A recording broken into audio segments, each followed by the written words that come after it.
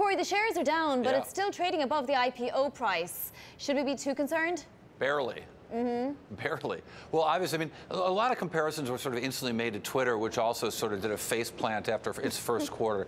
But I think it's useful to really look at the numbers and really get a better understanding of the dynamics affecting Snapchat's business and seeing how it's different than Twitter and everything else.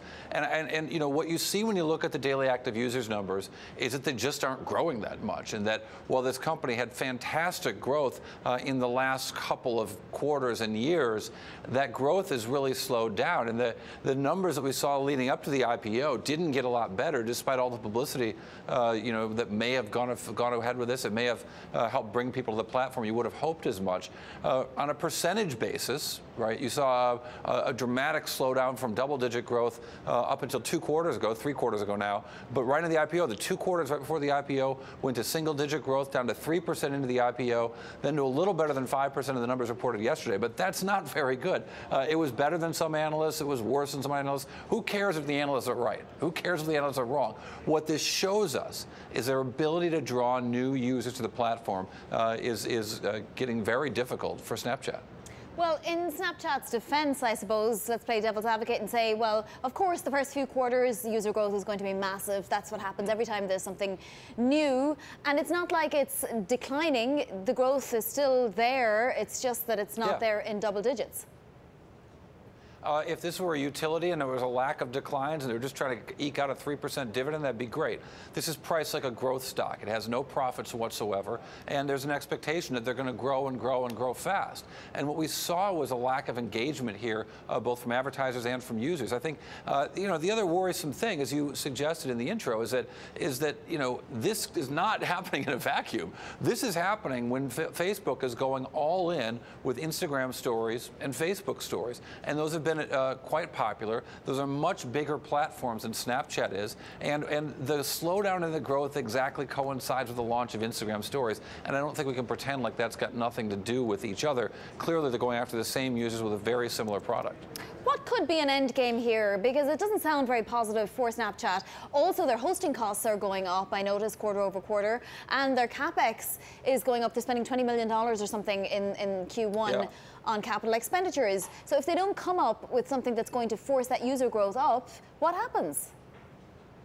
Well, look, there are some really worrisome things about the business model. One of the things that sort of started to look good going into the IPO was that the negative gross margin story, and on an annual basis, they lost money in gross margins. Just think about that for a second, right?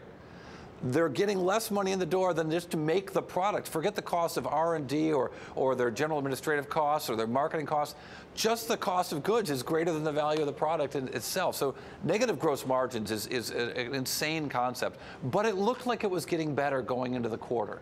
Well, or going into the IPO, I should say. In fact, they had 2 quarters where they had positive gross margins. So their first quarter out the door as a public company, they go negative gross margins again. It's not just a money-losing business, it's a negative gross margin business. And that's just horrendous in terms of a business model. Now, they've raised tons of money in the IPO. They sold that stock with such hope that things were getting better when they made, the numbers looked so much better going into it, that they've extended a very long runway. But it's problematic for this business that they can't even make money on a gross margin basis. Cory, you won't have had time to see this because it's just crossing in the last few minutes, but I do want to ask you if you have any reaction to the news that Microsoft now says that iTunes is coming to the Windows App Store. So it looks like Apple is getting more and more open as the quarters and years go by. Yeah, it's really interesting. I think that you know, showing my age and the fact that these hairs aren't exactly blonde anymore.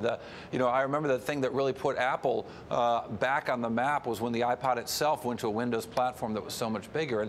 And this really matters because still most computers are running Windows OS. So the notion that and Apple Music has been struggling in its battle with Spotify, let alone all the other players out there like Real Networks, Napster product, and others. So this is a big move for Apple. It's important for them to be on these platforms on the desktop, but you know, fundamentally the game is all mobile, and they're already obviously on all the Apple devices. So the real game changer would be as if they were to be more available and more prevalent in an Android platform, and there, of course, is a bigger struggle. But the game's all about mobile now. Desktop not as important as it was back in the day.